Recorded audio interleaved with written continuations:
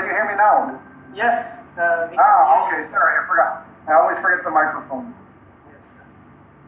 Welcome, sir. Is it morning there or is it afternoon? It is almost 12 noon.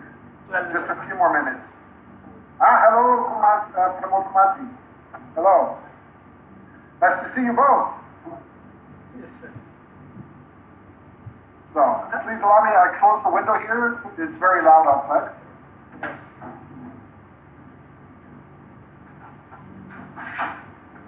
क्या हाल है Pramod?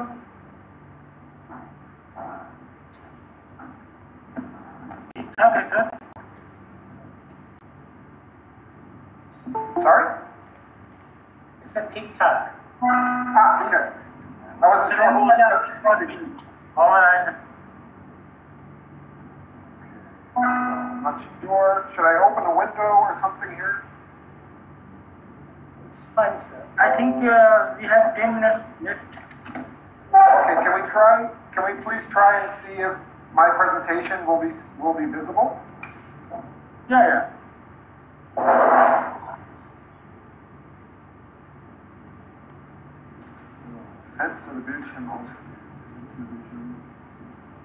I'm not quite sure what this means, but I'll just click and see what happens.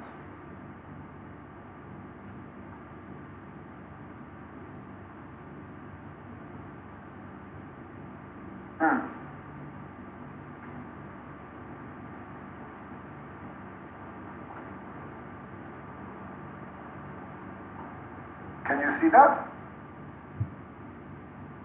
No. Okay. My computer says you can. Yes. No. Now yes. Okay. Is it the full screen now? Yeah, now it's the full screen. Okay, good. I can't see you anymore, but I'm not sure if that's the way it's supposed to be. Yes, now I can be visible. Sorry? Yeah, it's fine. Oh, okay. We'll wait. We'll start at 3:30. 4 minutes. Okay. Let people join also.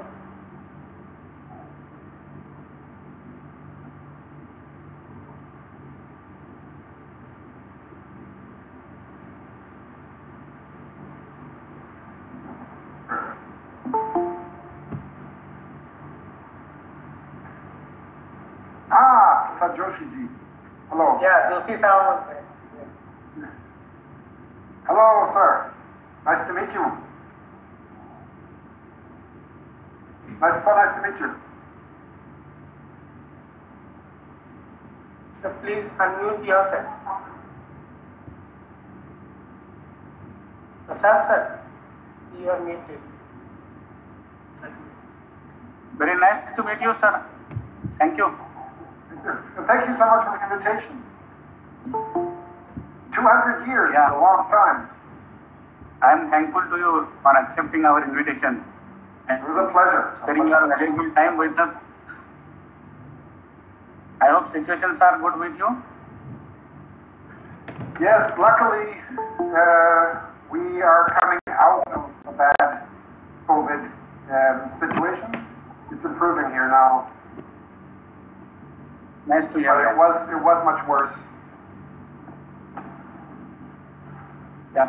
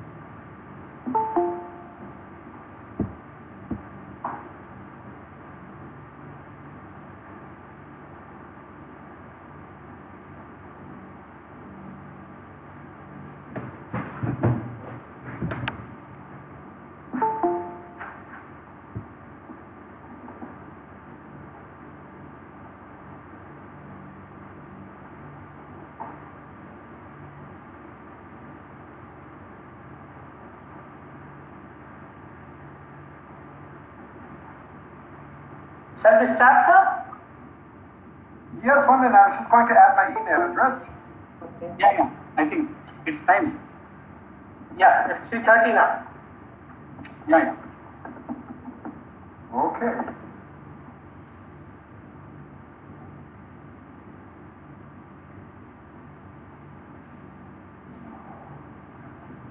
Sorry, I have to open everything up again. Yes, sir. Okay, can you see it again? No, right now, no. It tells me it's presenting. Yes, now you can see. Good. Okay.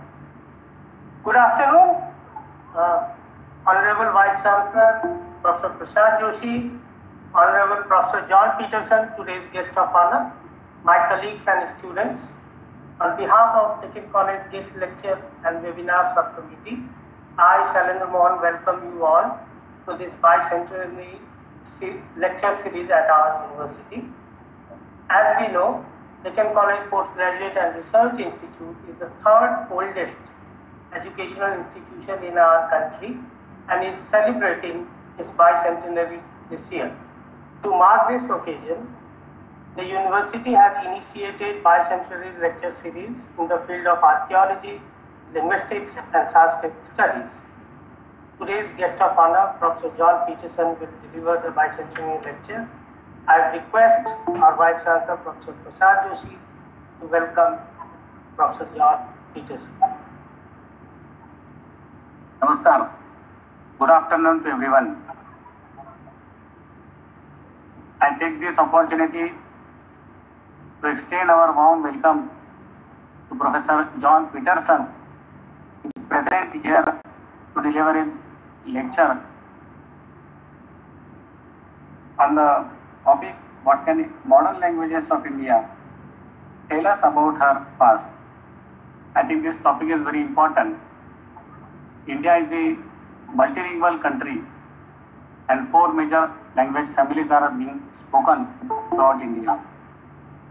And India, or we may say this subcontinent, Indian subcontinent, South Asia, has attracted the attention of linguists of the world because of its peculiarity of these languages.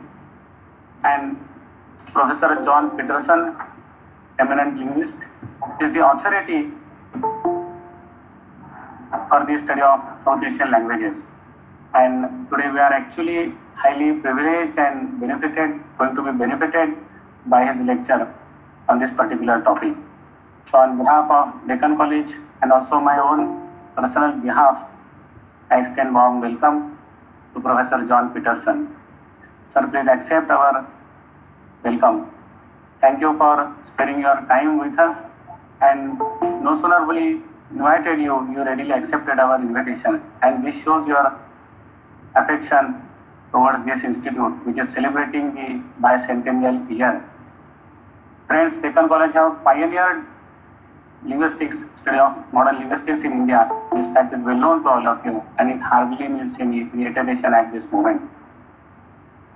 Taking the opportunity of Bicentenary, what we decided, we wanted to listen to eminent scholars from all the three disciplines the Deccan College is dealing with, namely Sanskrit studies, linguistics, and archaeology.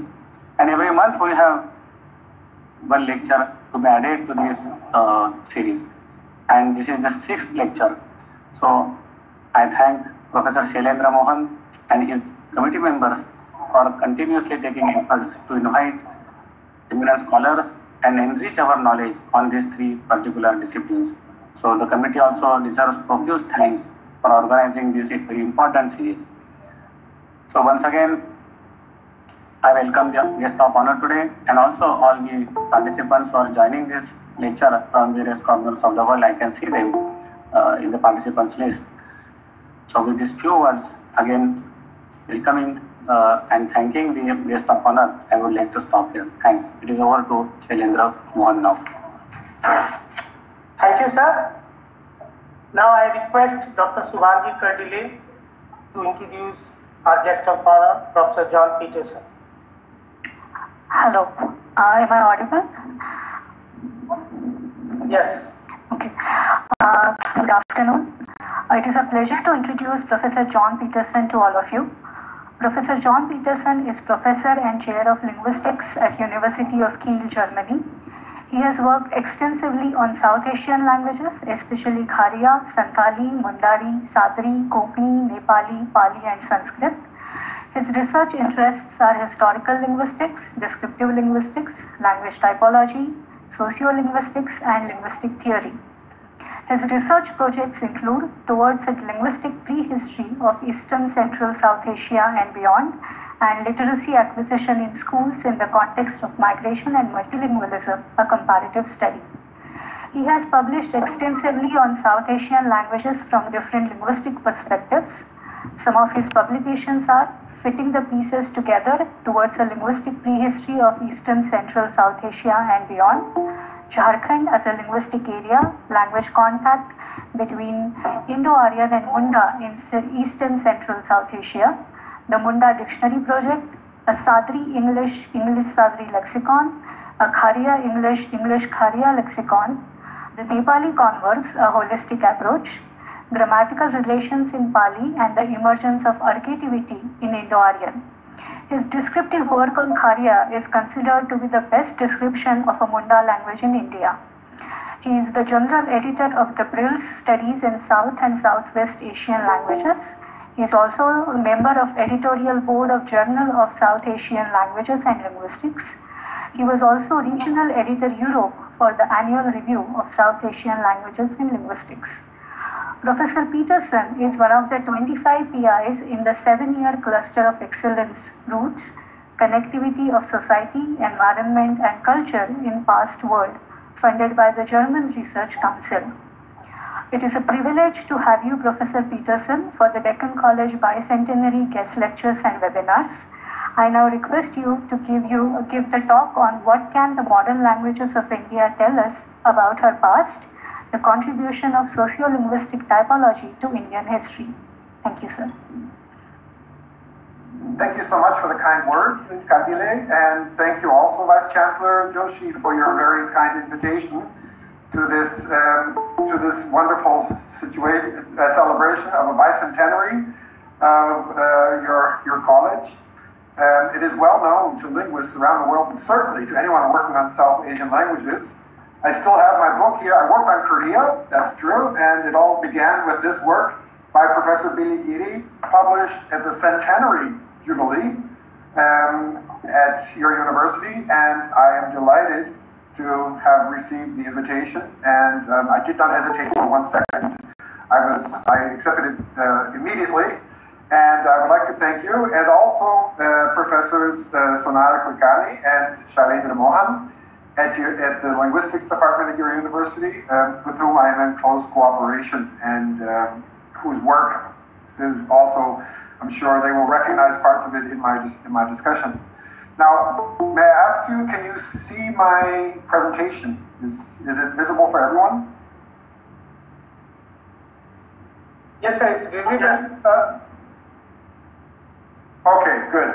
I will begin. I have to begin though by saying that it's rather unusual for me. I've been working now on Indian history, the languages of India for many years now. This is the first time that I've talked about the history of India based on the modern languages to an audience which is primarily Indian. So I feel somewhat humbled by the experience. Let me just say, as you can see and hear, I am not Indian, and I did not grow up as a Hindu, so I did not grow up with the Hindu teachings that most of you have probably grown up with. And I look at Indian history probably the way you would look at Mongolian history, for example. Very interesting, and you have great respect for it, but not belonging to the society, you have a different perspective on it. So I may say things that you have been taught differently or may disagree with, and that's fine. I look forward to discussions on it. So I humbly will present to you, based purely on linguistics, mainstream linguistics. There's nothing really new about the methodology I'm using, just perhaps the combination. So as you can see, the title is What Can the Modern Languages of India Tell Us About Her Past? Not only Sanskrit, which is of course, you can't do without Sanskrit, or Middle Indo-Aryan, Pali for example, but these are more writings about the history than what I will be doing today. What I will try to do based on the languages and on their distributions and structures, go back in time to see what this could tell us about earlier settlement patterns in the history of the subcontinent. So that's what the second part of the title is for, the contribution of sociolinguistic typology to Indian history. Now, this is of course South Asia. Excuse me. Here in the middle, I will concentrate on India, but of course, from time to time, we will also discuss Pakistan, Nepal, and Bangladesh. Here you can see these are the Indo-Aryan languages, of course. Here we have Iranian languages, primarily Balochi, and in the middle of that we have Brahmi, Dravidian language. In the south we have yes? Sir, can we have a full screen and perhaps slide is not moving perhaps? Sorry, 1 minute. Can we have full screen, sir? I will do my best. Okay, yeah. Okay.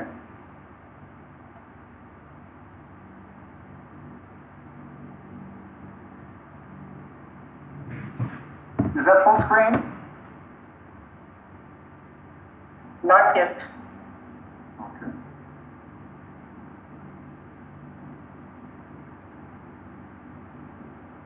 Is it full screen now?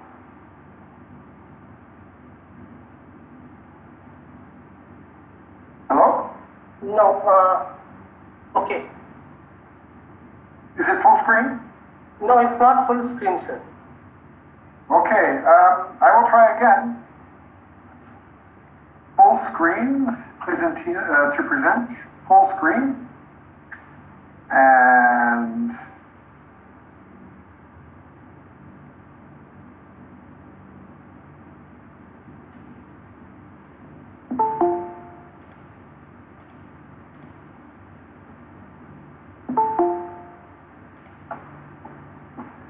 this is full screen now.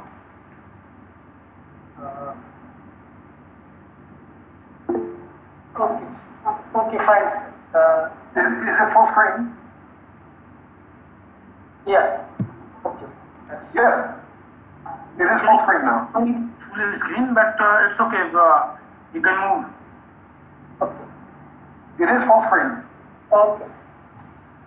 Not full screen, but you can. Sir, but the viewers are not able to view it in the full screen mode. Yes.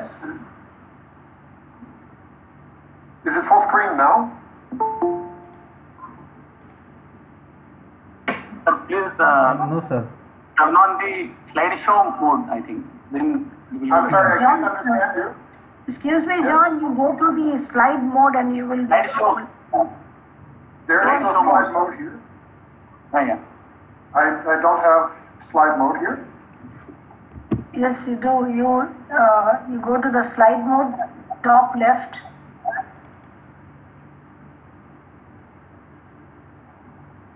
We have lost your presentation now, so I can't guide you. It should be back. Yeah, It is coming back. yes, it's coming back. Is it full screen this time? No, it's not. It's on editing mode. Okay, I'm afraid I don't see any of what you're talking about here. Okay, I'll tell you. Go see on the red border at the bottom. On the I'm red sorry, border at the bottom. I can't understand you.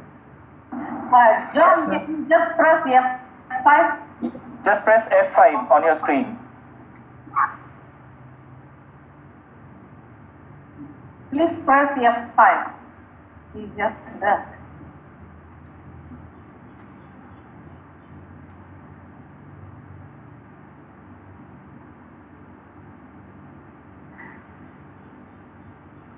Hello? Yes. Okay. All of a sudden, it's gone. Sir, Yes, yes. when you click on the present now button, please select your entire screen option. When you take the present now, In the Google Meet, when you click on present now, please select your entire screen option. your entire screen option. I'm sorry, are you speaking to me or to each other? To you, John, sir. I'm sorry, I really can't understand anyone here except for Shailendra.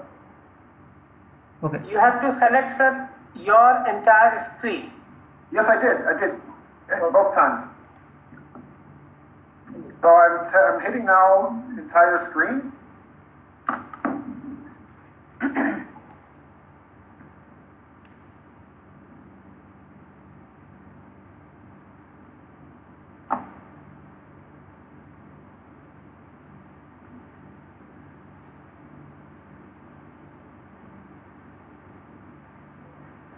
Nothing is visible.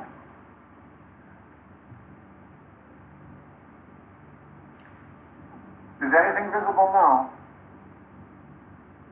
It's coming.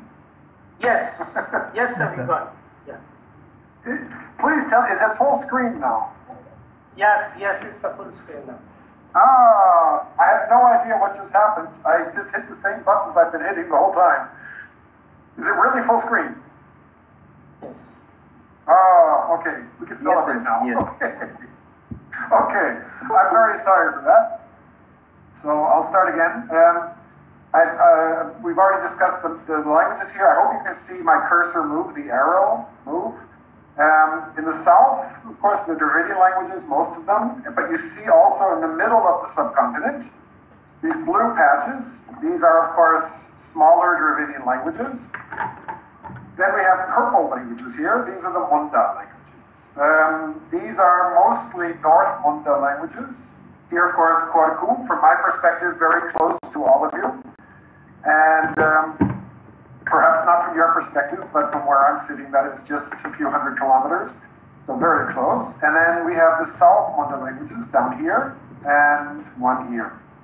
Now, we also have a few others that I will not talk about today. We have the Tibeto-Burman languages, and here we have Khasi-Wad, and of course I'll stick to the mainland, so we'll just be discussing these languages today. Now, Indo-Aryan has, of course, a very long tradition, going back at least 3,000 years, perhaps longer, and you would think that it would now be so well understood that we could easily classify what languages belong to what groups, but there is no real consensus here. This is one consensus. It goes back to Grierson, actually Hamza, prior to him. It has some proponents, but it is generally not accepted nowadays. It's going through somewhat of a comeback, though. We have the inner languages and the outer languages, and then intermediate languages, although, excuse me, it does produce some quite interesting results, such as putting Konkani and Marathi together with Bangla and Sindhi in one group. There are similarities between these languages which need to be explained, but I think most linguists would now say that's not really a group. So all that basically is to describe the languages where they're spoken. So you have a northwestern group, the central group, a Magadhan group, an eastern group, and then the southern group, Konkani and Marathi. So to continue first the overview, these are the Munda languages. Korea, the language I've been working on now, where I worked on for about 10 years before I published my work, is spoken in Chhattisgarh, Odisha, and in Jharkhand. Then you have many, many smaller languages here. But you also have in the south, the Odisha Andhra Pradesh border. You have quite a few languages. These are South Munda. So Korea, Zhuang, and these languages here are all South Munda. And they are not at all intelligible with the North Munda languages. They are perhaps as close as English would be with Austrian German. If you know what a word means, you might be able to recognize where it comes from, but you would never understand the whole sentence. So they're actually quite different. But also Korku here in Madhya Pradesh, Maharashtra, is also a North Munda language together with these, but there is quite a large break between the two. It goes back at least 2,000 years, if not more. They belong to North Munda, but you have a Korku branch, and then it's called a Karwarian branch. I'll just pronounce it in English. These languages here are often as close to one another as dialects are, but Korku is very different. So we have a very abrupt break between the two of them, and I'll come back to that in 1 minute. Now this is what the Munda family looks like now. It is also part of a larger unit, the phylum referred to as Austroasiatic, with its focus in the east, in Southeast Asia. Vietnamese, Khmer, also referred to sometimes as Cambodian, and then smaller groups, Palauangic, Khmuic, Molnic, Aslian, etc. So it's always been a question of where do the Munda languages come from? Are they remnants of a group that moved eastwards, or is it from the eastern part where we find most languages nowadays of people who moved towards the west? And in recent years, I'm not a specialist on this, but in recent years, the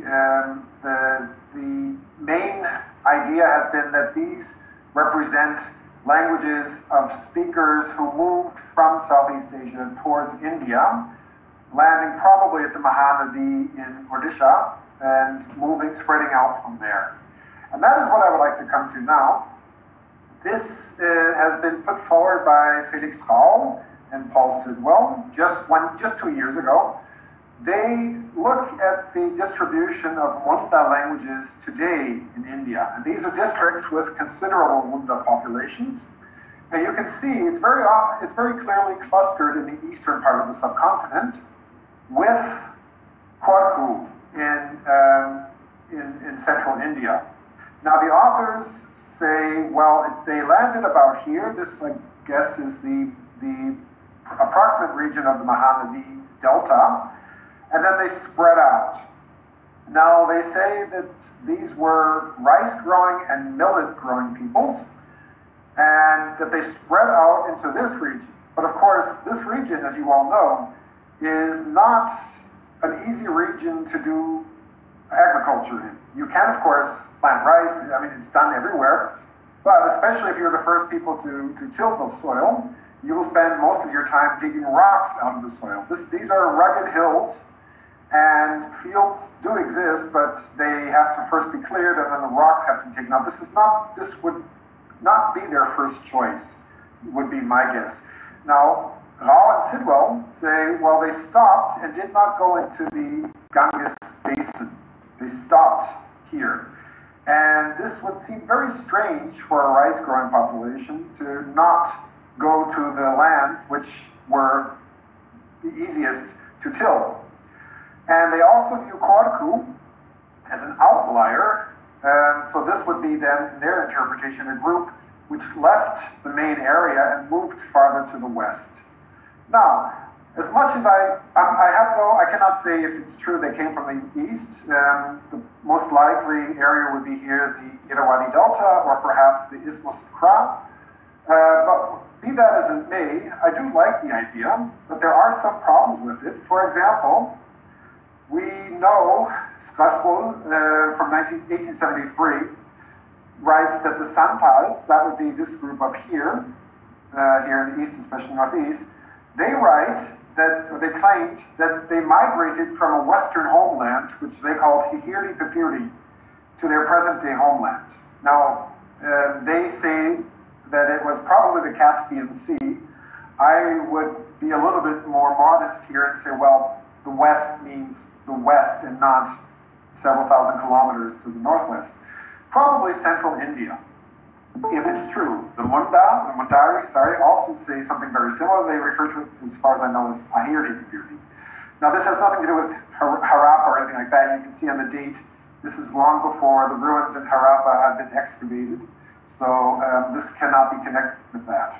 Now, I would say, if we go back to the map, and this is where the Korpu live, and these peoples all say they come from the west, it was probably somewhere around here. That would be my best bet.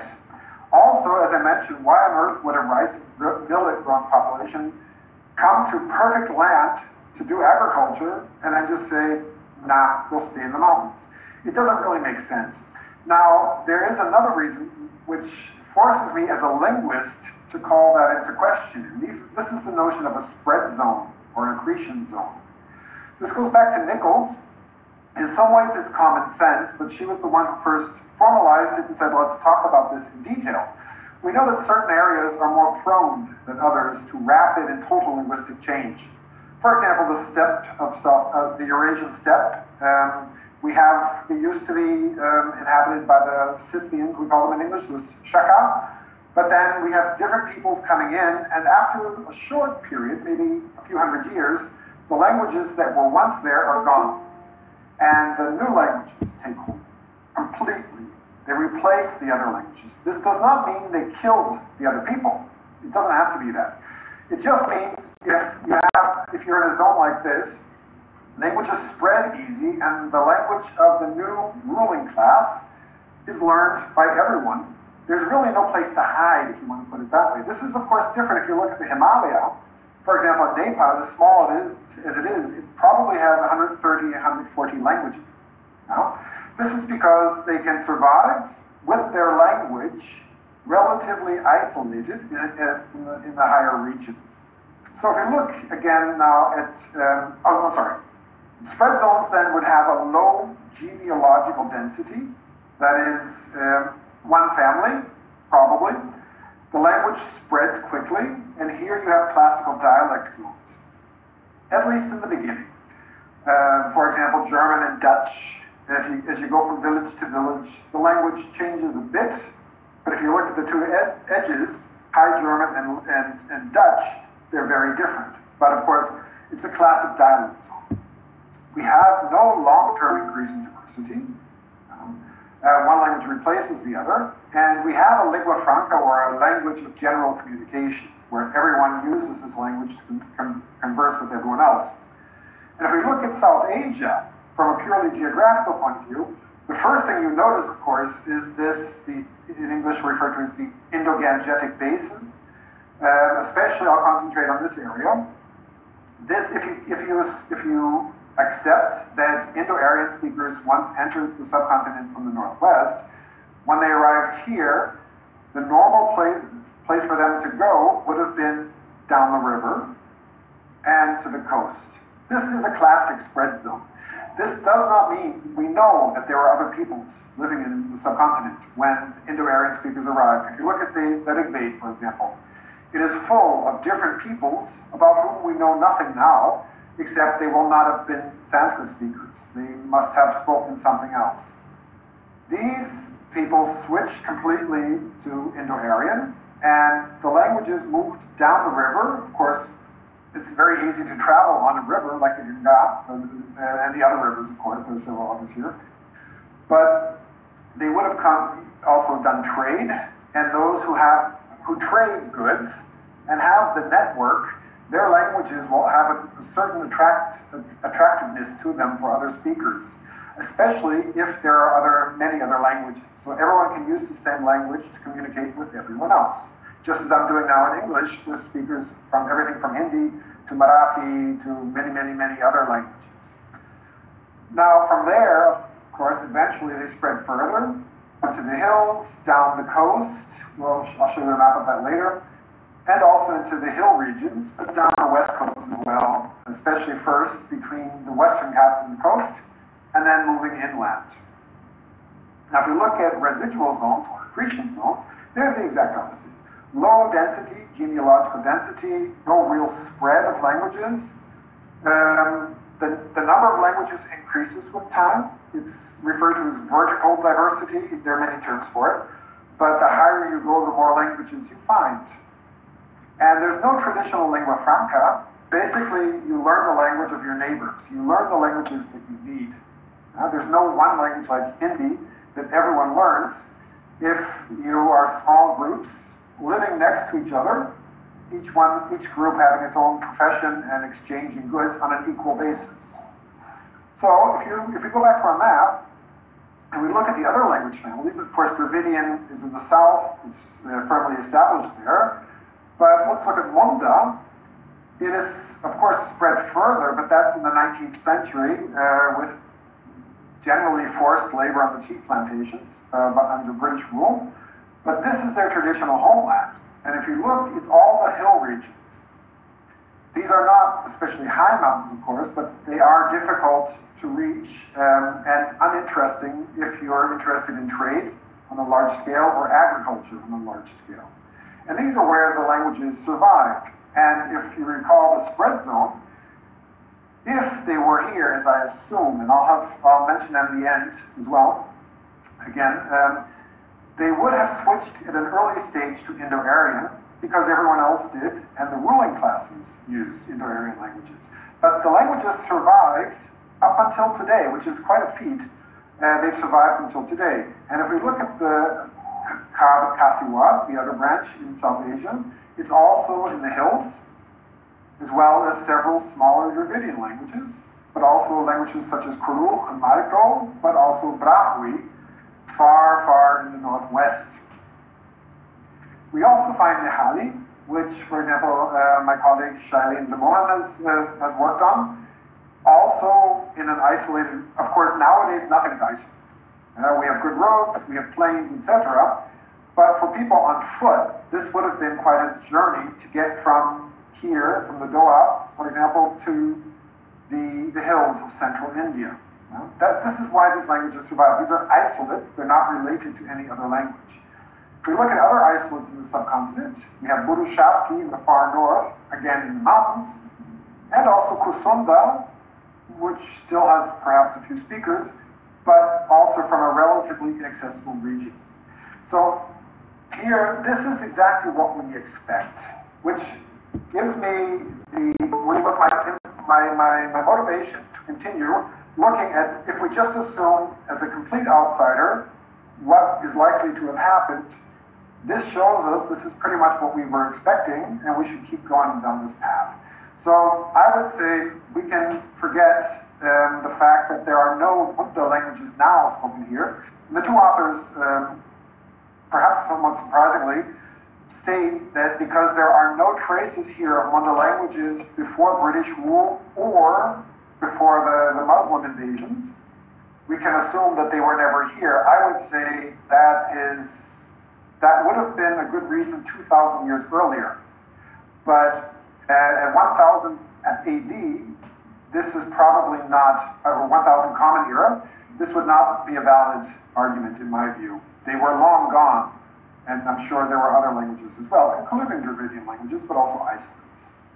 So, if we just look now at the Indo-Aryan languages, this is something I've talked about before, some of you may have heard it. One thing I noticed working on the languages of this region, this is where Korea is spoken, and I started working on the language called Sabri or Nagpuri. It's a little confusing, it has nothing to do with Nagpur. But it's spoken in this region. as it's a lingua franca, I decided to also work on that language, and I started noticing things which were very different, not only from Hindi, but also what I knew of Marathi at the time. For example, I call it the East-West Indo-Aryan divide. In the West, we have split ergativity. I'm sure you all know Hindi, so that would be, if you're not familiar with the term ergativity, if you look at the present tense, here's the present continuous, sorry, that's present progressive, I forgot the word progressive here. वो किताब लिख रहा है, he, you know it's he because it's लिख रहा है, and if it were a woman it would be लिख रही है. So the verb agrees with the subject, which is in the nominative, what's called the nominative.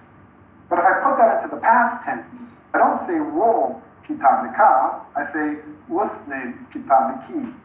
So the verb now agrees with the object, and we have here the ergative marker. So when I speak ergative, it's just like may in Hindi. And also very important, I have here wo, but I don't have wo me, I say usne, and I'll refer to this form as the oblique.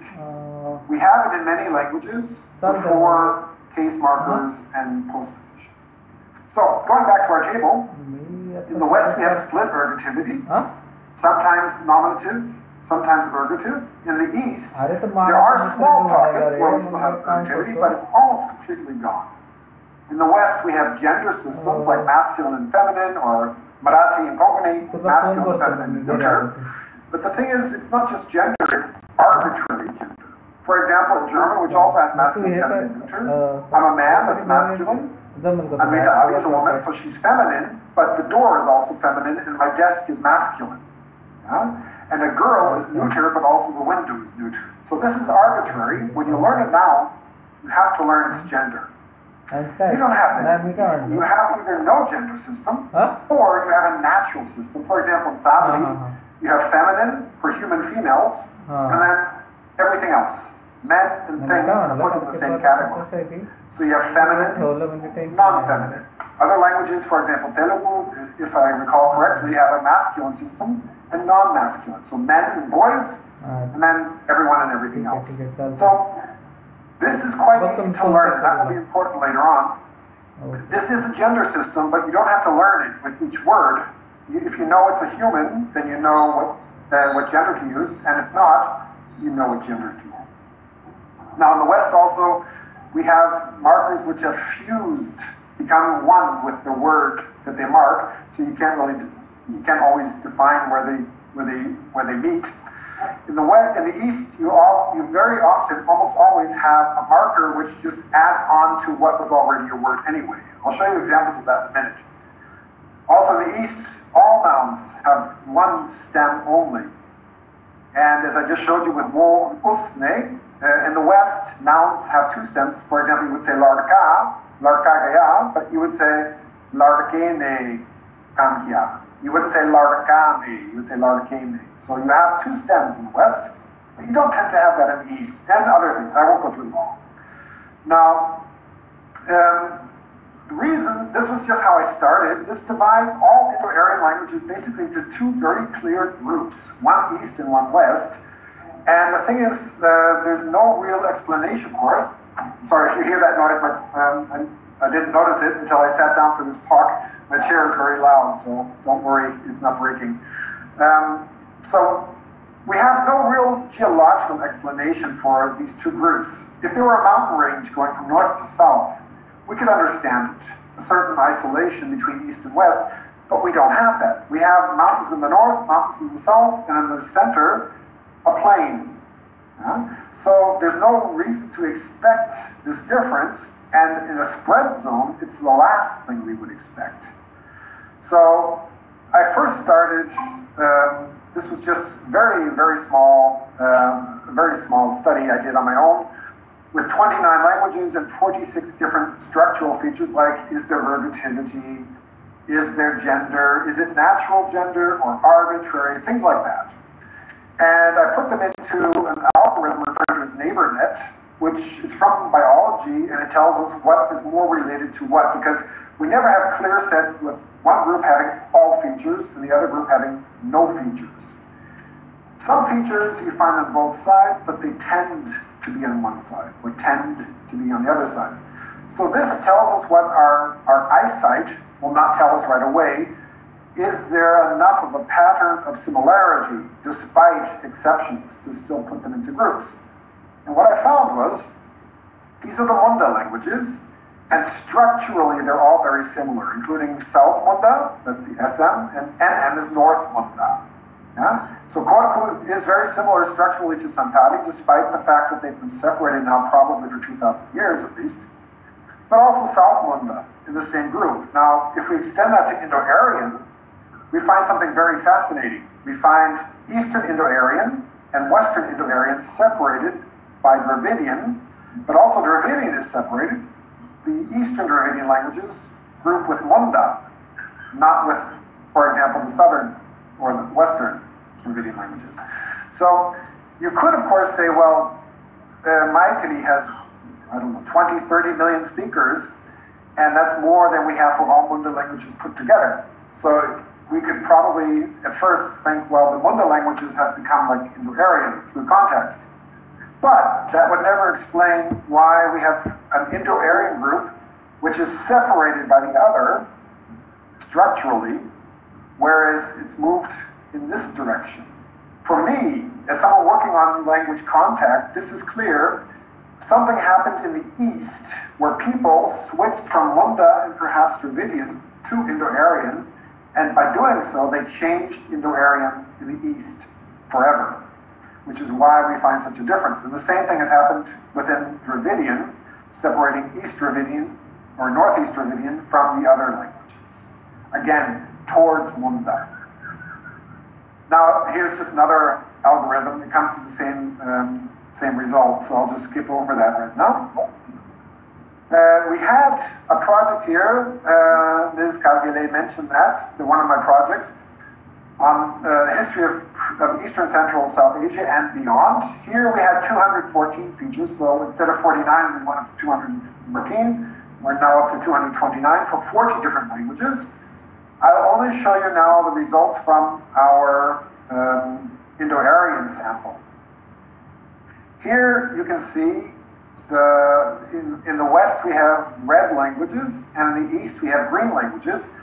Now, that is not just because of their geographical distribution. Rather, what that means is up here, for all of these languages, and here I'm just showing you the Indo-Aryan ones, for the entire Munda group, we use statistical methods to find an average value for all the features you've seen for the Munda languages, which are quite a close-knit group. And then we looked at each Indo-Aryan language individually with respect to these 214 features. And the green languages here are those languages which are closest to Munda structurally. And as you can see, all of them are in the East. And the red languages are the ones that are structurally most different from Munda, and they are all in the West. Now, this is one set of variables. We used another, but we come to the same conclusion. The only difference is that Bhojpuri here is a Western language, and Bhojpuri here is an Eastern language. But still, that's just showing you Bhojpuri is one of those languages in between the two groups, where some features go this way and some features go that way. Which we expect. This is not an all or nothing. You have a gradual switch in the middle, and depending on what you look at, you might find some differences, but the same thing is very clear in both. You have an Eastern group and a Western group, and they are very, very clearly defined. Now, we can summarize that here. Two branches based on purely structural evidence. So this crisscrosses the traditional historical genealogical relationships. There's no clear boundary, but still we have feature bundles which are relatively clearly defined. Especially farther east you go, the clearer it gets, the farther west, the clearer. It's just in the middle where we expect it. It's a transition from one group to the other. And in the East, and this is critical, the Indo-Aryan languages in the East form a structural group with Munda, whereas the Western Indo-Aryan languages are maximally different Now, if you're working on language contact, this is no surprise. It's just something, I think everyone kind of always thought this, but no one had ever shown it. And so if we look just at Indo-Aryan, the border is more or less here. And on the east, we have one group, and in the west, we have another group. Now, why I'm showing you this rough boundary is because if we go back in time, this is a map of India at the time of the Maurya Empire under Ashoka. So this is the 3rd century BCE, and the boundary would be about here. And the one thing that you probably notice right away is that in the east you have this, they refer to it, this is from 1986, I think they would probably now refer to it differently, but it says here unconquered tribes. Now this is the area where still today we find Munda languages and small Dravidian languages. So this east-west boundary, what I would say, has to be due to the fact that this part of India at that time was still predominantly settled by non-Indo-Aryan speakers who learned Indo-Aryan, especially here, I'll get to that in a second, and by doing so, changed Indo-Aryan to look more like the languages that they had always spoken before that. Now, why is this up here? It says Magadha, and it's very clearly Indo-Aryan. That's what it's referring to.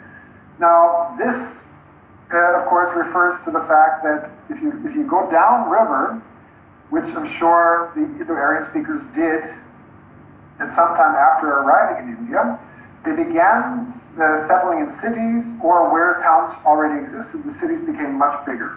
Like Varanasi, I'm sure, existed well before they came, but it grew in size and importance as new people arrived. Now, the fact that this was controlled by Indo-Aryan speakers does not mean that the entire population spoke Indo-Aryan. The ruling class certainly did, and with that, it was a prestige language which others emulated. They began speaking it at some point eventually with their children. It had enormous advantages. You could go up the social ladder. You could also do trade. The entire trade network would have been in Middle Indo-Aryan or Old Indo-Aryan. And you could also perhaps take part in the larger economic life and political life. So it had many advantages, and with this one language you could speak with everyone because everyone was using the same language. So this spread downstream, and once it hit the coast, it began moving down the coast. I'm sure you're all familiar with the story about Kalinga and how it was conquered. These, of course, these stories do not mean that the entire population switched languages. It just meant the ruling class did, and eventually the citizens of these regions will have switched. But still, this was very much non-Indo-Aryan speaking.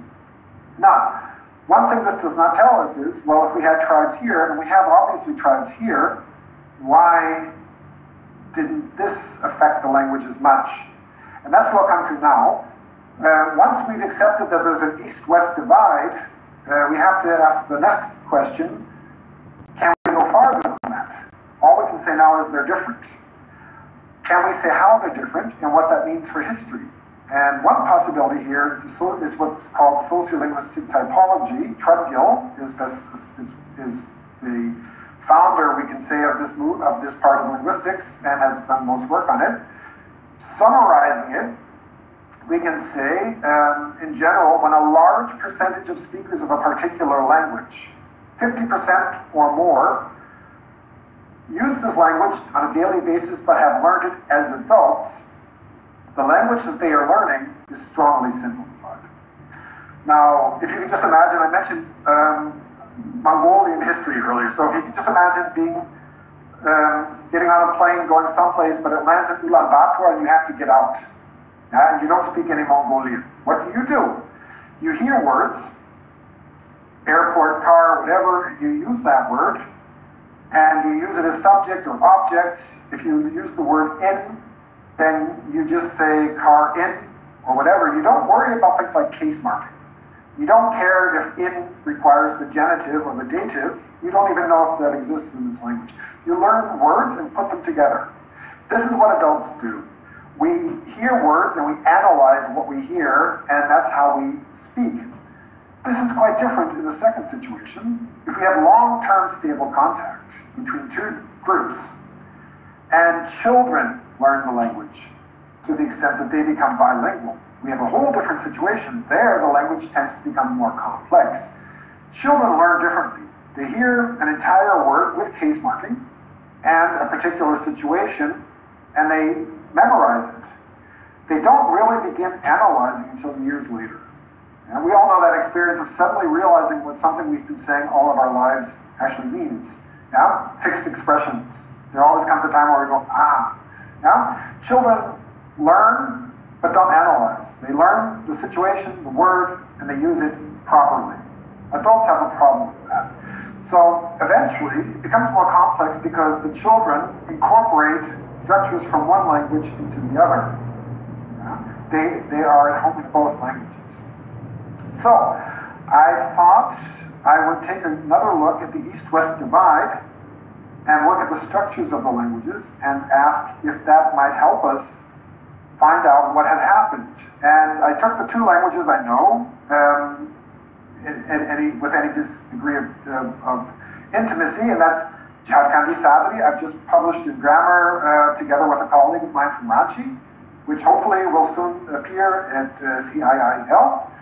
And I've used the pandemic to finally learn Konkani. But I have published sources. I can't do field work, of course, so Konkani is actually fascinating. I wasn't expecting it. But I'll show you very briefly what these languages look like from their morphological structure and what that could tell us. We begin now with Savri. This is basically where it's spoken. It's a lingua franca for speakers of many, many different tribes. Dravidian speaking, but also Munda, North Munda and South Munda. Now, if we look at some of its structures, we find it has two genders, feminine and non-feminine. They're natural. As adults, we don't have time to learn inherent gender, like in German, the desk is masculine, but the door is feminine. We don't do that. We just learn the word and then keep going. This is gender, but it's a gender that we adults can deal with. You know? We hear it, and if it's a woman, we use one form, if not the other form. So, if I would say something, for example, using Hindi words, I would say achi larki, but acha, everything else. So, acha larka, acha darwaza, acha kirki. I know that's wrong in Hindi, but that is basically what we would do with a new language. We learn the one marked category, feminine, and then everything else is the other form. And that's exactly what we find there. We have only three cases: the unmarked nominative case, the genitive. There are other forms, but cut is always correct. And then for direct and indirect objects, we use ki. Just like ko in Hindi. But this, unlike Hindi, ka, ke, ki, never changes. We have no oblique case for nouns. So you would never say, if you said lardka, you wouldn't say lardke me, you would say lardka. Except that there is no ergativity here. There's no irregularity in the plural. In Hindi, it's not much of a problem. You can say lardka, lardke, and lardki, lardkiyan. That's pretty much it. There may be, I think there are 10 different declensions, and they're very easy to learn. Yeah? But here we have none. You just add man, and it's absolutely productive. There are no exceptions. And it's optional. So you can say ek ladka, dui ladka, or you can say dui ladka man. Yeah? So you don't ever need man. And even if we leave out the verb to be, the copula, there are only two irregular verbs in Savri. One is chahi, like chahiye in Hindi. It always has the same form. And the other is ja. In the past tense, for example, if I want to say he or she went, I say gelak. Yeah? So jai, he or she will go, but gelak, he or she went. That's it. Yeah? In some, for example, like Bangla, you have also the word to come is irregular, but that's typical for the East. Very few irregular. So this basically gives us some idea of the differences between, for example, Hindi and Savri. In Hindi, pichla mahina, last month, but pichle mahine se. So you have the oblique here. Yeah? In Savri, you would say pichla mahina and pichla mahina se. You see there's no oblique case. So this is much more simple. than Hindi in that respect, and far more simple than Marathi or Konkani. Also the plural, there are no exceptions. Chawa, chawaman, dawai, dawaiman, machai, machaiman, hatman, gor, gorman, ayo, ayman. I could go on for hours. You will never find an exception. If we look at Konkani, we find basically it's like looking and holding a letter up in front of a mirror and seeing everything backwards. It is the majority in the state of Goa, but as you can see here, it's spoken in quite a large region where it's a minority language and most people speak a Dravidian language. Above all, Kannada, but also Tulu and a little bit of Malayalam. So. Here we find three arbitrary genders. This is just like Sanskrit. Masculine, feminine, and neuter, but it's completely arbitrary. You have to just learn with each noun whether it's masculine, feminine, or neuter. We have 10 cases, not 3, and partially different in singular and plural. In Savati, it's always the same case form. All nouns have an oblique case and an obligatory plural, but the thing is you can never predict them really. This is what I did during my pandemic year. I finally figured out the system and I've come up with 33 different inflectional classes and subclasses. Just to give you an idea, I'll show you in a minute what that looks like.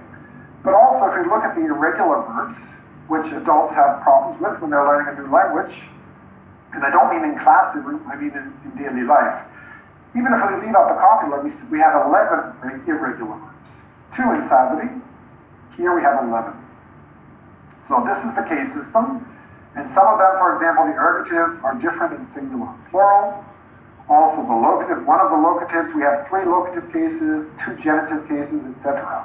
So this is, the forms are not important now, just the fact that there are so many cases. And just to give you an idea what it's like to try and figure out the noun system, those of you who are Marathi speakers will be familiar with it. I think it's a little bit worse or more difficult in Konkani. So you don't just have larkai, larke, you're done. You have, this is just class 4. But as you can see, these are some of the subclasses. Here, if we look down here, Dev, God, Deva, so you would say Deva, Devachi, Devur, the gods, singular, temple. But if it's the gods in the plural, their temples, you would not say Devan, you would say Devan, Chin, Devan. So it's Deva, Dev, Deva, but the plural Dev, Devan. So there are subtle differences between the different subclasses, but there are differences. This is just class 4. Here's class 9 in the feminine, some of the many classes. Class 10, so you can figure out if there are 10 classes, you can understand why there are 33 different classes and subclasses altogether. It's quite complex, and I can say safely, no adult, no large number of adults have ever attempted to learn Konkani at the same time. If they had, we would find the situation we find in the East, not this complex system. Here are the irregular verbs. I won't go through them all, but as you can see, there are quite a few. Jai we find like chahi, and also this would be ja, ge. Here it's what, or re, and ge. And then 9 more. So this is more complex in every way. So, we have 2 groups to summarize, Eastern and Western. In the East, we have signs of massive simplifications. This suggests large numbers of adult speakers at one time learned these languages, perhaps somewhere along the Ganges, and this simplified version of Indo-Aryan continued east and south. So perhaps it only happened once, but it did happen where a large number of people at the same time as adults learned Indo-Aryan. In the West, and with that I mean, above all, Marathi and Konkani, we have the exact opposite. We don't have any signs of simplifications like that, which suggests that we never had a large number of adult learners of these languages. And I believe that the modern distribution is also in line with this. For example, if we look at Eastern South Asia more closely, we still see, to this day, and this is actually quite surprising, several thousand years later, Munda languages everywhere, north and south, Dravidian languages everywhere, and traces, I won't get into that now, of isolates in the vocabulary of some of these languages. Here, as we expect, in the Doab region, the Ganges Basin,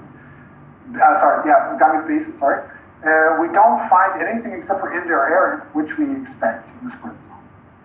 And there is work by David Reich and Magish Narasimhan working in genetics that, for example, the Tadu up here have a certain amount of Southeast Asian DNA in them, which we find otherwise in the Munda speakers. And then to the north of the Ganga. So for me, that suggests, and I believe they're working now on people from this region. That will be very critical for this thesis, for this hypothesis, whether we still find DNA typical of Munda speakers in this region. We find it here, of course, but also here, which is very significant. If we look at the Southwest, on the other hand, it's an entirely different situation even nowadays. We find one group of Indo-Aryan meets one group of Dravidian. Here is another group, okay, this would be South-Central, but it's basically one group of Indo-Aryan and one group of Dravidian, and we know that Dravidian was probably once much farther to the north, based on place names and things like that. This also is in line, by the way, with work done by Professor Kolukani Joshi at your department, that we have evidence not of a whole group of people being forced to learn Indo-Aryan at one point, but probably long expanded periods of bilingualism. I could show you, if we have time, if someone's interested, the Konkani negative system is as complex as it is in Kannada and very, very, very untypical for Indo-Aryan. So the fact that Marathi and especially Konkani are so complex fits in with the fact that we probably had long-term bilingualism, as we still have here, by the way, where Konkani is now a minority language. So, thank you very much, and I apologize for the time and for the mishap at the beginning. I'm glad that we could finally work it out. Thank you, sir. Would you like to take some questions? Sure, certainly, if we have time. Because of the problems in the beginning, there may not be time. Do you have questions? Yeah. Someone has raised it, and Nazir Ahmed Saab has raised hand. And I can see Uma Papu Swami also, Suhangi Kardile also. So we will start. Yeah, please. I don't know how to do this. If there's any order you prefer, maybe you could tell them. Yeah. Uma madam, your question? Hello? I don't know whether there was... Okay, Suhangi?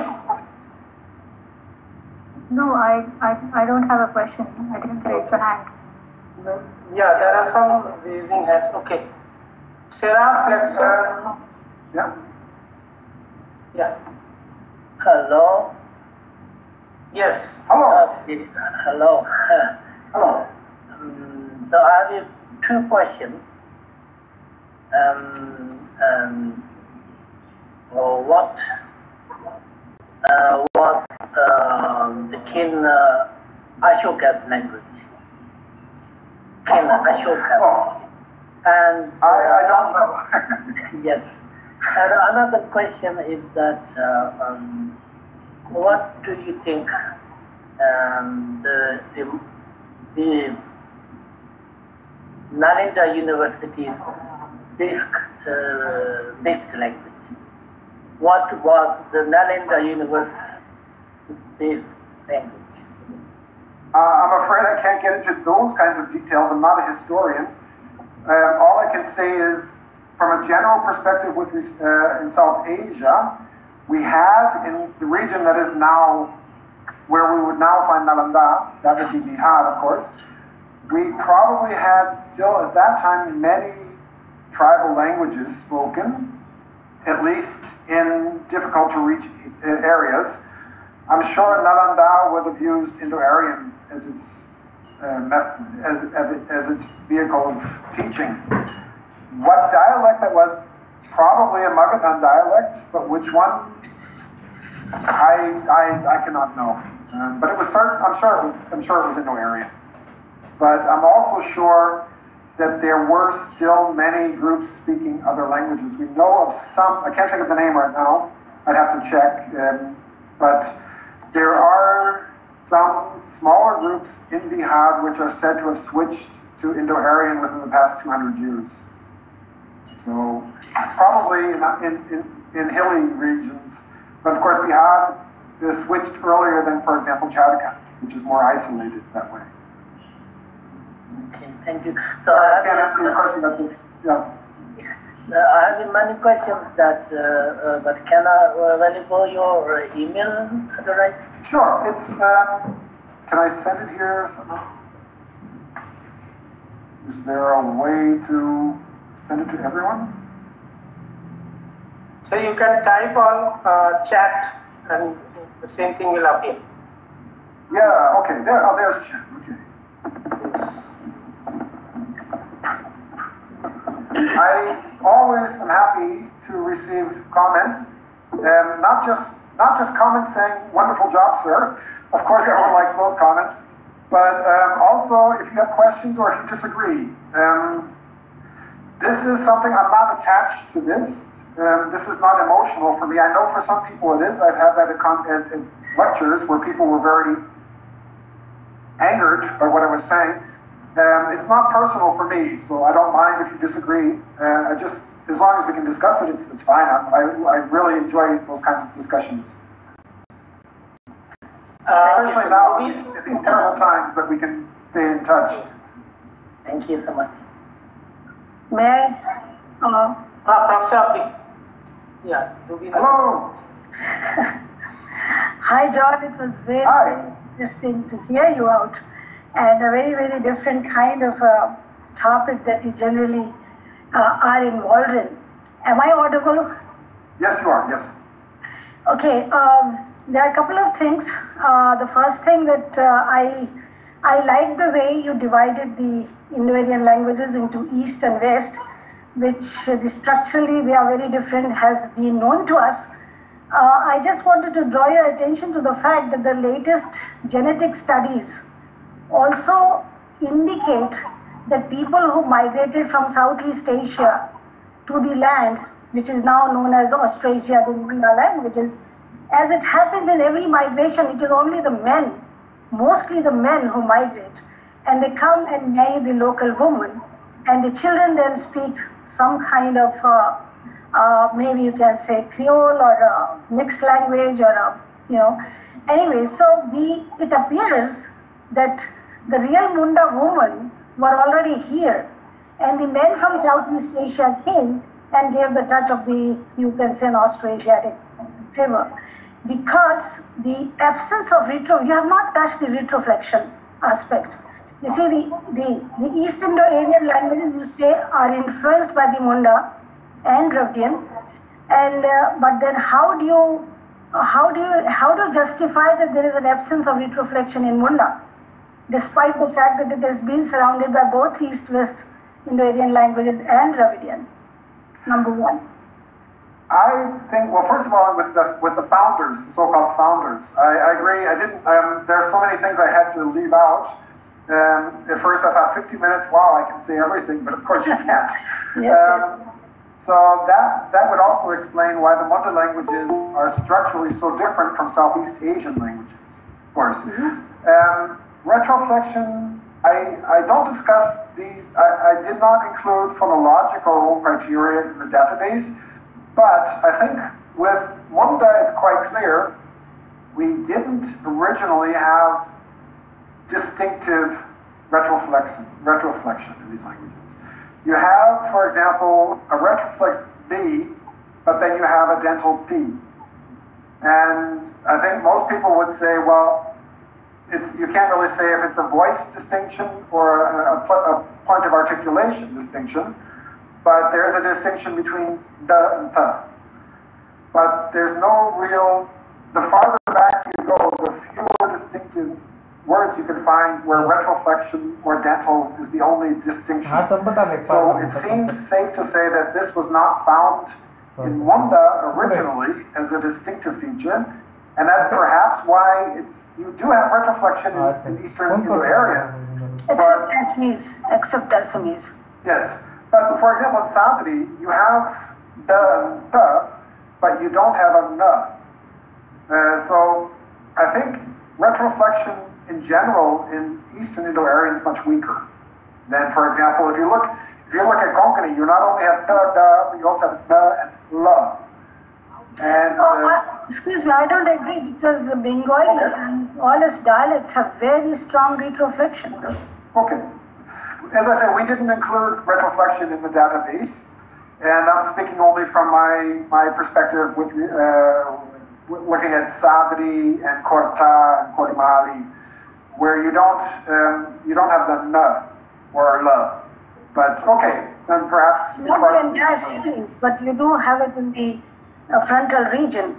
You see, I think we can safely say, barring Munda, that retroflexion looks like a South Asian language DNA. Even the Andaman languages from the Andaman also have it very, very strongly and phonemic distinction in Jarawa, in Onge, in Great Andamani. So it looks like a typical, South Asian DNA. So I do not know how, and can someone explain how and why the so-called Munda languages had been totally devoid of it? I would still say it's because they came from somewhere else. Mm-hmm. And for example, if you still find it, I can read simple Bangla, but I've never really worked on it. Mm-hmm. But if you also have a n and also a l, I don't know. But the Magadhan languages are very weak with respect to retroflexation, and we even find some words where you can use a t, but you can also use a t in the same word. Mm-hmm. And I think probably from Maithili down all the way to the Sudani languages, you don't have a retroflex nasal. So maybe it's just this region. There's another feature which is I think worth looking into very deeply, is the ergativity, which you did explain.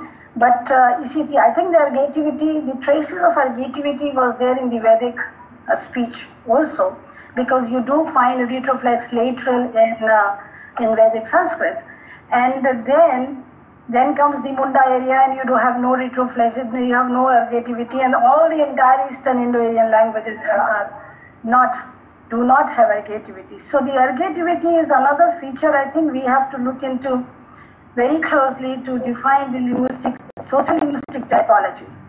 Definitely. Yeah. I think with ergativity, that disappeared probably at the first encounter where Indo-Aryan was learned by non-Indo-Aryan speakers, and the simplified version probably went further to me. But we do find it. We were very surprised. Well, in our project, we also did field work on Sabri, Korta, Panchpargania, and also Kormali. And we found that Kormali and Korta also still have ergativity, some dialects, but in very specialized situations. For example, a third person acting on a first person, or a focused noun, things like that. So you find it also in Bajika a little bit, and so it's apparently something that was there early, but then disappeared with increasing language contact. But in these languages, I don't have my data here, but if I recollect, there's no object agreement in some of them. No. Yeah. Well, where you do have polypersonal marking with subject and object, yeah. we have that in Korta, we have that in Kortamali, we have that in Magahi, Maithili, and of course Santali. So it seems to be a regional feature, but then we find it again in Nepal in the south. So it's really too bad that so few people work very intensively on these languages, because there's still so much to discover. Yes.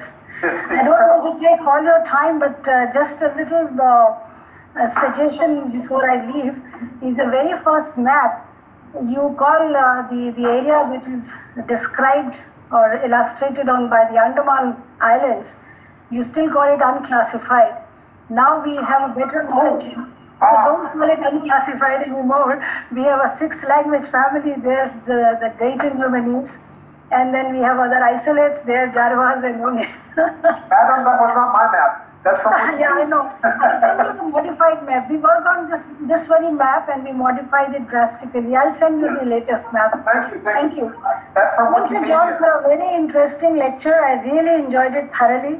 And I put an alarm for early morning to get up, you know, to catch with your lecture because I'm on the other side of the globe right now. I'm honored. Thank you very much. And I promise, normally when I present that map, I say Nihali's missing. Ahom is also missing, but also, and then I always say there are 2 language families on the Andaman Islands, as Anvita Abi has shown. I have the article and I read your article. No, don't have to say that, but yes, I do. I have to save the reputation here. That's all. Thank you very much. Dubinanda, Dhaka. Am I audible? Yes. Hello, sir. Thank you. Hello, John. Just a couple of talk. Am I audible? It comes and goes, yes. Sorry. That's fine. Okay. Just a couple of points. There are other Indo-Aryan languages belonging to the Eastern group in Nepal spoken by a small number of populations, such as Nuar and Maji. They exactly have the typological features of Indo-Aryan languages you mentioned. And a small query to you, how do you classify Tharu, which you mentioned? Does it belong to the east, to the west? We don't have it in our data. I would not like to speculate without having it in the data and having the computer give me the answer, because there's always the danger when you look at the data as a human. We can only concentrate on a few things at the same time. And I think it would be Eastern. These are fascinating. This is what I was just saying to Anita Abi. We really need more people because there are so many of these small languages with very, very surprising features sometimes. And it's the same also with Taro and Raji, etc. They sometimes we have polypersonal marking. Sometimes we don't usually have ergativities. So I think it's probably closer to the east. Yeah? I'm pretty sure it would be if we had it in our data. We can try adding it, but of course you know, because you're working on these languages, it's very difficult to find published data on some of them. And if we have 214 features, then we really need a very specific grammar. So we'll look forward to your data. Okay, thank you, John. Thank you very much. Pramod, do you have questions? Hello, sir. Yes. Hello. Hello, John. Actually, I have a query, not actually question. Why shall we consider Munda speakers as agriculturalists? Because most of the hilly Munda speakers are not agriculturalists. That's a very good question. To save myself here, I would say that was in the article by Rao and Sidwell. They say that these people who came to India from the southeast were rice and millet farmers. That is something I just took over from their article. What you're saying is true. However, I think we should be careful here.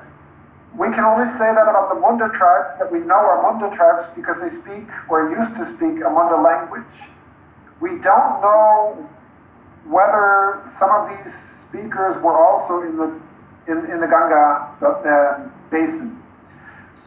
If they were, then they were certainly rice and millet farmers as well, or I would assume. But in the hill regions, especially the rocky hill regions of Jharkhand and parts of Odisha and also Chhattisgarh, what basically happens with those who survive on the fringes of the spread zone, they tend to, I think it's Paul Hegarty who says they eke out an existence as hunters and gatherers. That's why they're left alone. They have land that no one else wants, and the land is not really good for agriculture. But you have also, in almost all Munda groups, at least for several centuries, they've been practicing some form of agriculture. It's actually there are very few small groups like the Bianhorn, and one group that calls itself Korea, but it's actually, they don't speak Korea. They perhaps never have.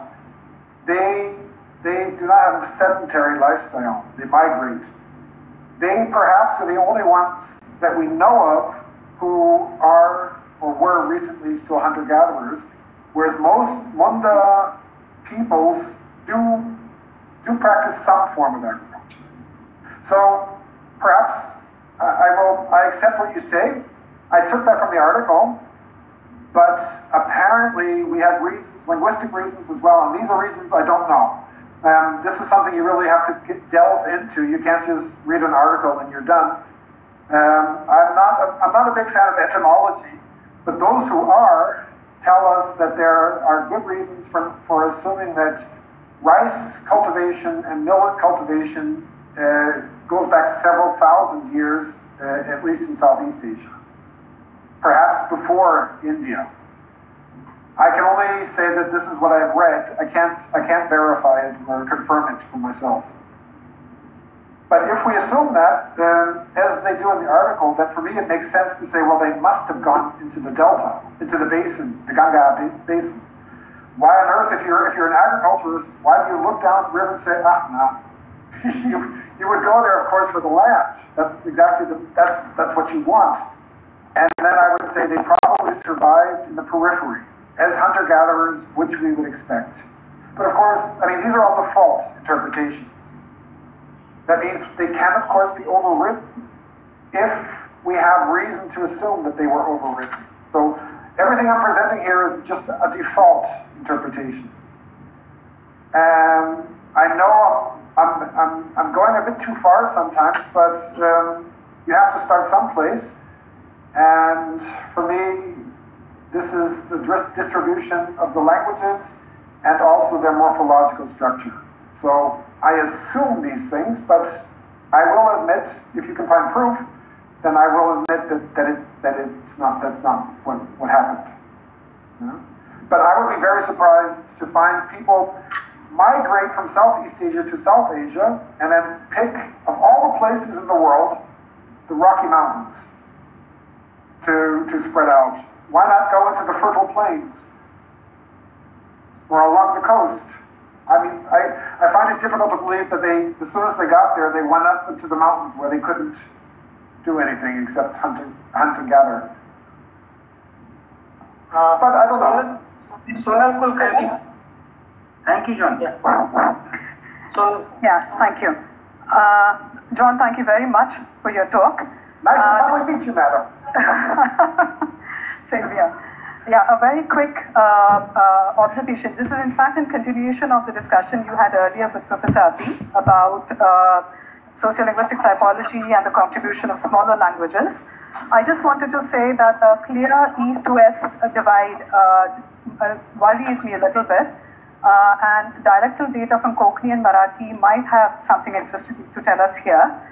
For instance, dialects of both languages with a complete absence of ergativity, or an interesting discovery we made, a variety which shows subject agreement in an ergative clause only in the third person.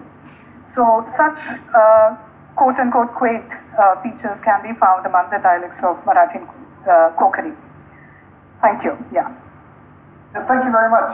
You're absolutely right. I will admit Konkani was a challenge. There are no courses basically on Konkani that are good for self-teaching. And there are a few grammars, for example, Matthew Almeida's grammar, which is excellent, but it's of course very, very short, and it's on the Christian dialect in Karnataka. So I chose the Konkani standard Goan Hindu Konkani variety because there's so much written on it. But yes, it's a meta language, of course, with so many, let's call them dialects.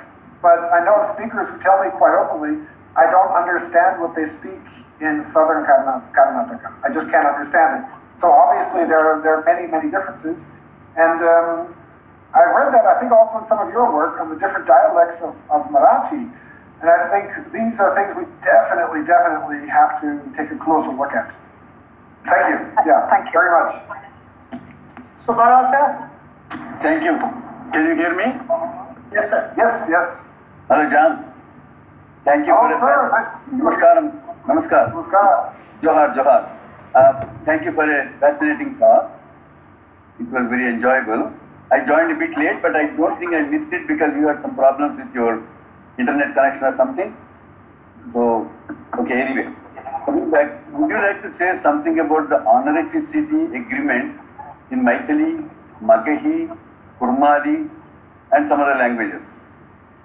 The kind of honorificity agreement, how it has emerged, and you don't find it in Hindi, and the honorificity as Udayan Singh's work they demonstrates, a long time ago in 1979 or 80.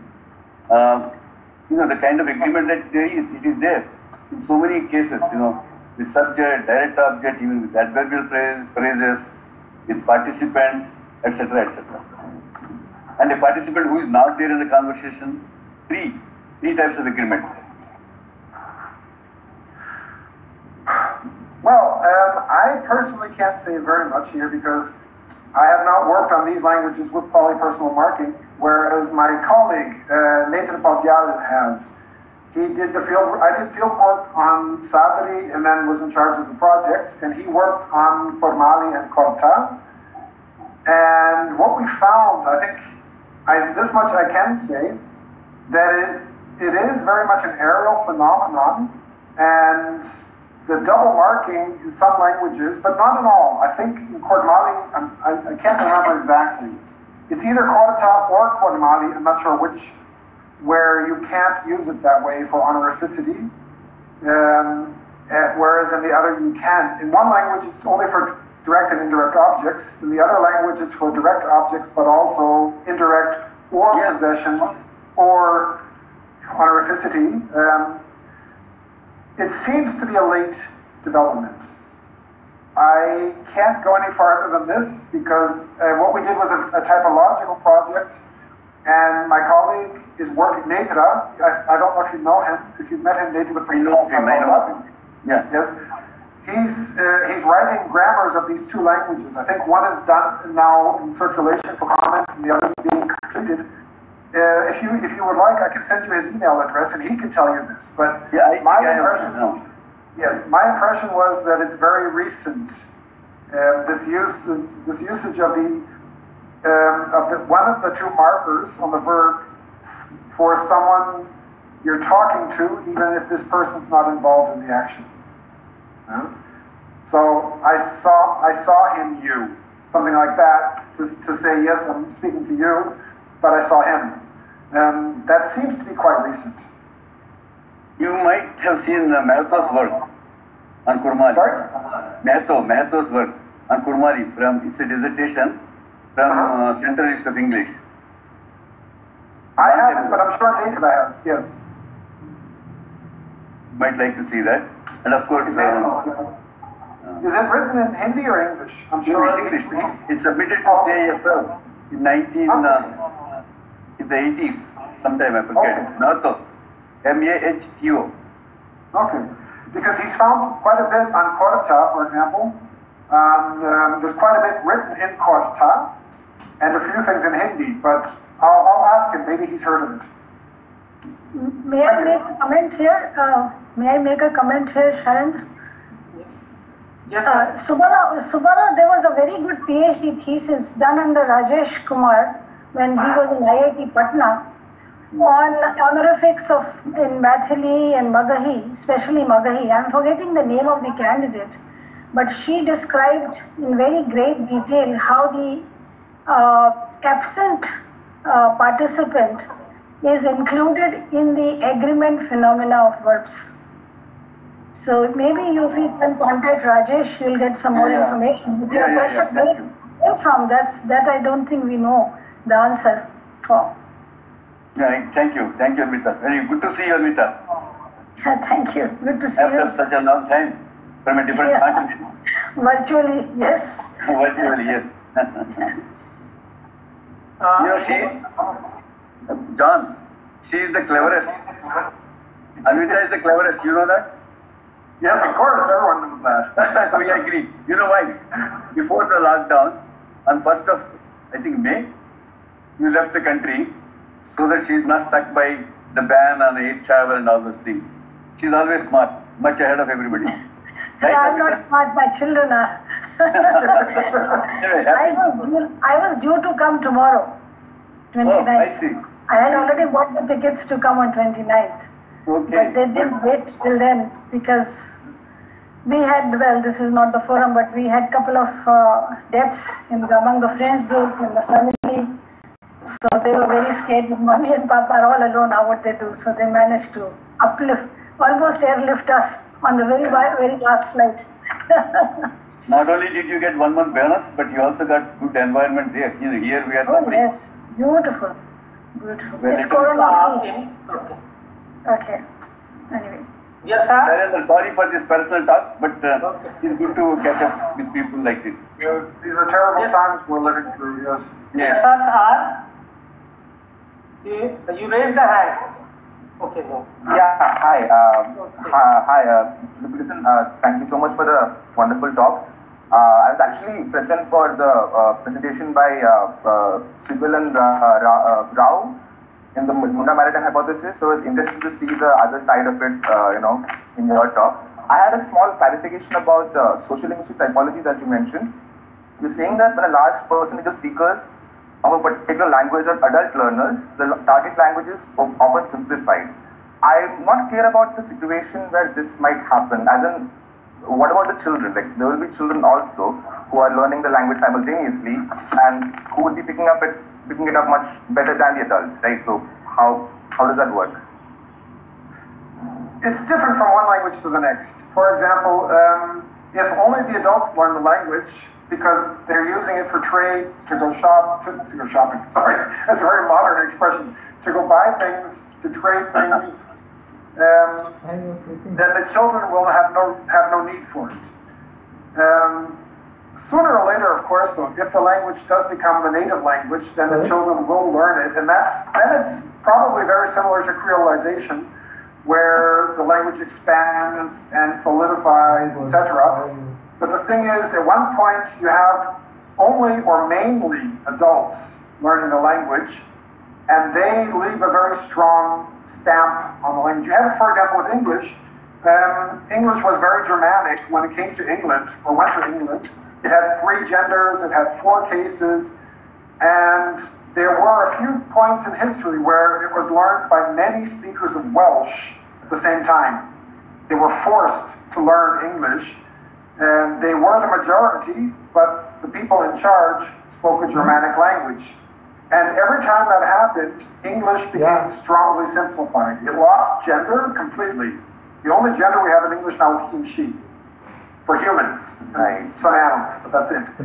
And all the cases were lost, and these things happened when especially large numbers of people, Welsh speakers, at the same time learned English. Yes, the children eventually do learn it, and things stabilize. But it depends, especially in the beginning, how long it takes before children start learning the language. You can have a situation where only adult men speak the other language, because women, if they stay at home, and the children, or it could be the other way around, the women go to the market, so they learn the language, but not the children or the men. So there are many different situations that you can imagine. But yeah, definitely, sooner or later, the children do learn it, things stabilize. Right, yeah. Thank you so much. Very much. Thank you. Yes, Uma ma'am. I don't know, I messaged her. I'm waiting for a reply only. Yes. Yeah. Hello, can you hear me? Yes. Hello. Yes. This is coming from CIL. Hi, John. Bye. So it's Nice to finally meet you as well. This is wonderful, meeting everyone. I know. So nice to see you. Good. Nice to see. So It's one thing with an email, but it's another thing to see someone. Yes. that is true. So that's why I never felt I didn't know you, but this is the first time I'm seeing you actually at least. Anyway, so number one, a fantastic talk. I really enjoyed it. I have a couple of questions, more, or I should say more like now thinking, because you are talking about different types of teachers and typology, especially sociolinguistic typology. I was wondering what happens to the typology classifiers. For instance, do the East Indo-Aryan languages show similarity with Santali, Karya, etc. on one hand, and also with some of the East Asian languages on the other hand? Because like since you're going into the typology, I also want to drag you into aerial linguistics, combining with sociolinguistics. That is one question. I have related questions with the same topic too. So should I ask the questions first and you can give me a consolidated answer? Well, I can answer that perhaps quite quickly. Yes. I'm very flattered that everyone thinks I know all these things. I don't. We just know in the project what we culled from grammars and put into our database. And I can tell you, yes, numeral classifiers are found throughout Eastern India.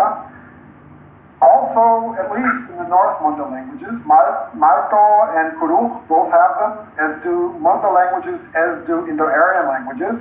I can't tell you how far east it goes. It does change in Bangla. It's a little bit simpler, and I don't know what happens after that. I can't tell you, for example, if you have them also in the North Province or the Northeast, for example. I just don't know.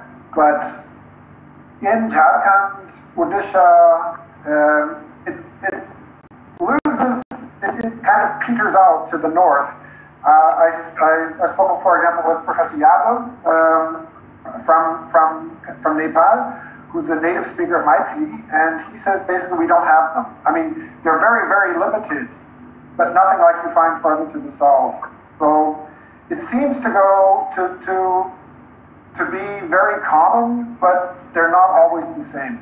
But where you find them across language boundaries. Yes. So my next question is related to your answer. Since we know that there are at least two patterns we observe with regard to these numeral classifiers. My question is, how about their occurrence? I'm talking only about the East Indo-Aryan languages, since your main focus is on that. How about their occurrence in the numeral plus noun construction? For example, if you want to look into the patterns, they are optional in Santali Karya, but they are mandatory in Assamese and Bengali, for example. I would like to know whether you got any chance to look into this phenomenon. Do speakers drop the classifiers? And if so, did you get a chance to collect more data on different varieties of the same language to see when is this drop? And is dropping more prominent in the major East Indo-Aryan languages, or what's happening there?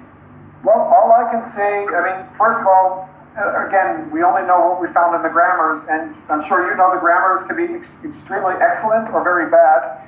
So you take what you get. That's what I can say from my own experience and from field work in our project. In Korea, for example, but also generally in Munda, North Munda at least, and in the Indo-Aryan languages that we investigated in Jharkhand, you can drop them, but people don't. It's very strange. In my grammar of Sabri, which you have now, there are many words where we just don't find numeral words, where we don't find classifier. And when you ask speakers, they say, oh, you can leave them. But they tend to be found. And in Korea, they tend to be found. But when I ask speakers, do you need them, they all said no. So it's probably how it's spread. It's kind of fashionable or expected or whatever, but it's never wrong to leave it out, apparently. But I'm sure if I haven't done work, for example, on Malto and Kurukh. I personally have not asked them, can you say this as well? We may end up finding languages where they're obligatory. I don't know. And for example, also you find certain aerial features, for example, in Eastern Indo-Aryan, you can say potito, the book that I was just talking about. When you change the subject, you can go back to an earlier subject and say potito, the book, with a toe at the end. And you can't do that in any Munda language. So I think the pattern is, yes, classifiers, but in every language and probably in different dialects, you will find very different usage. But I don't really know to what extent it's obligatory or not allowed. It's probably, we know so little about these languages. We were quite surprised to find what we found in Korata and Kormali. We had no idea. So we never expected to find ergativity in Jharkhand, ever. But it's there. So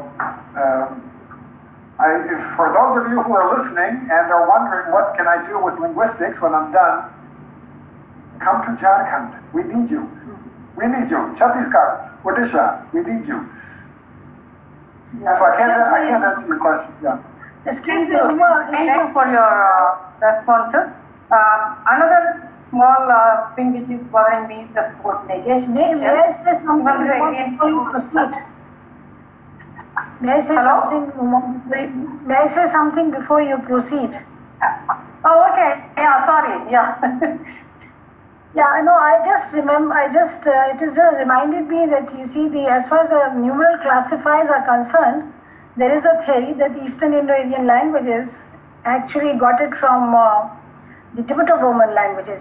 And I think MNO had suggested this as way back as late 1950s and 60s. So you may look into those articles where he does describe that how this is a particular feature of Tibeto-Burman languages. And even our work in JNU, we worked on large number of Tibeto-Burman languages, and we found very complex structures of the numeral classifiers, especially in Tani languages. So it's a feature of the Northeast and the Eastern languages now. Yeah, it's definitely not clear where they come from, but I think everyone agrees they come from someplace else. And you find languages like Malto with, I think, 11 or 12 different classifiers, and then other languages with 2. So you find everything, basically. That is true, but of course this is a very interesting and complex topic to discuss. Even among Tibeto-Burman languages, we know that there are unique patterns. The Kuki-Chin languages have noun classifiers, and the Bodo-Garo languages have numeral classifiers. That explains when we talk about Bodo-Garo, it is more showing similarity with the eastern side. So it's again in Southeast Asia. That's the reason I was asking, or perhaps thinking aloud and asking John whether one could combine aerial linguistic typology with the kind of data you have found and look more into the features, because you may come with a beautiful pattern. That's one thing. And another query is a very short one. You don't have to answer it, but that's something which was bothering me. This is again another question related to typology, but negation. Because it's another interesting phenomenon where Indo-Aryan languages behave differently, especially the East and the West. So, since you're talking about East and Indo-Aryan languages, are they taking insights or showing similarity with Munda languages or the other way around? Or do you have any interesting findings on this? We're working on negation now, as a matter of fact, and we've gone up now. We've added 15 new features to our database just on negation, and I think it was Tej Bhatia who mentioned several years ago. I think it was his dissertation. There's no real clear pattern. We do find some aerial clusterings, but it doesn't seem to cluster the same way as other features do. What we find, I think, there's no one pattern. For example, even in South Munda, in Korea you have 2 different markers. One is for, I call it modal negation, and the other is for everything else, indicative, but also everything else. And if you look at some South Munda languages like Putog, you have 2 different markers, they're usually prefixes, but the TAM, the 10th aspect mood values, change. So one thing, if you negate a verb in the present tense, what was the present tense marker is no longer used, but maybe the past tense to negate the present tense. And what was the present tense If you use it in negation, it means the future. So we find everything. Generally, in Munda, I think it's quite simple with a I'll just call it a particle, probably enclitic, proclitic. Usually precedes the verb. It can be followed by the subject marker, but generally it's quite simple.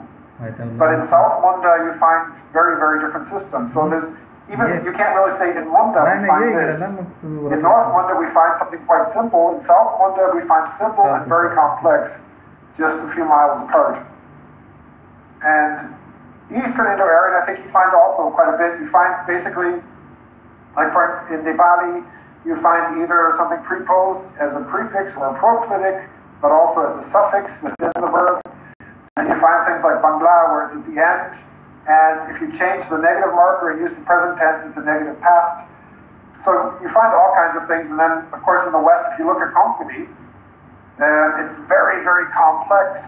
And you use infinite verbs for the main verb, and then you use the copula negated. And it looks just like Kannada in many ways.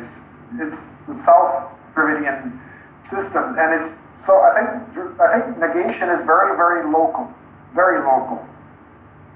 There is a cluster. Maithili, for example, is always the same. Just one marker, and it's the same everywhere. And you find a few languages from this region around the Ganga where you have very simple negation. Maybe you have a second form, like in Hindi you have na, nahin, but then also mat, and maybe na. But that's it, just three forms maybe.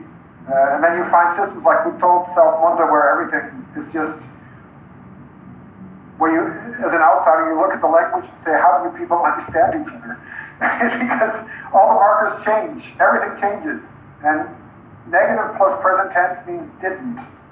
And negative plus past tense means will not. So it's, negation is very different, yeah. So we'll take the last question now. We'll take the last question from Nikita Downker. Nikita? Hello, sir. Yes, sir. Sir, I am a Konkani speaker and I would like to say something. Sir, Konkani language is no more considered as a minority language since it is spoken by a majority people in the state of Goa. And also in 1987, it became the state language of Goa, and it is one of the 22 scheduled languages included in the Constitution of India. So, yes? Yeah. Oh, okay. Yeah, perhaps I was misunderstood. When I showed you the map, that's from Matthew Almeida's grammar. Goa has a different filling. Maybe I can show it quickly. I don't know. I'll try. 1 second. Okay, I can show you quickly here if I'm allowed to. Can you see that? No, sir. Oh, okay, 1 second. Yes, these are the joys of, well, according to I'll try it again. Can you see it now?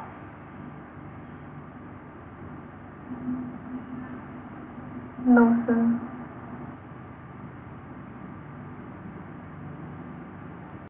I hope it comes up in 1 minute. Okay. Obviously something's not working here the way I would like it to. Can you see anything now? Yeah. Okay. Now I don't see it though. Okay, I'll just keep. Can you tell me what you see?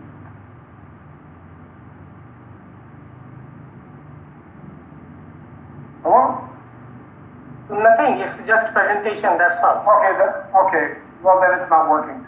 Okay, at any rate, Goa was filled in dark, and then you have dots to the north and south, and what I said was following Almeida, only in Goa is Konkani the majority language, and outside of Goa, it's spoken in all of those regions I showed, but as a minority language. So outside of Goa, it's a minority language, but in Goa, it's definitely the majority language. That's what I said. I don't know if that's how it came across though. Okay. I hope that clears it up. Yeah. Yes. So you're a native speaker? Yes, sir. Ah, please write to me. I'm looking for some help with some things. Are you from Goa? Yes, sir. And may I ask, are you a Bandeshi speaker, Sashti, or Anturji? I belong from the south of Goa, sir. So Sashti. Sashti, yeah. Ah, wonderful. I would be very grateful if you could write to me, because now I was supposed to be in Goa for the past 6 months working on company, but things have changed. So okay, yeah, definitely. If you ever have time, I would greatly appreciate it. Thank you. Yeah. Thank you so much, sir. Thank you. So now I propose a vote of thanks. Thank you very much for this wonderful opportunity. I thank Professor John Peterson for his thought-provoking lecture, and I hope your lecture will drive us to think towards Indian prehistory through languages. I take this opportunity to thank our Vice Chancellor for his brief comments. I also thank our committee members and Subhangi Kartile for their support to organize this event. And I thank Professor Rafi, Professor Arun Ghosh, Professor Subbarao, Professor Umarani, Professor Najir Dhar, and other members for their gracious presence. We thank you for your being with us this afternoon. Thank you all. Stay safe and stay healthy. Thank you all. Thank you. Thank you very much. Thank you. Thank you. Bye. Bye-bye. Thank you. Thank you, sir. Thank you so much.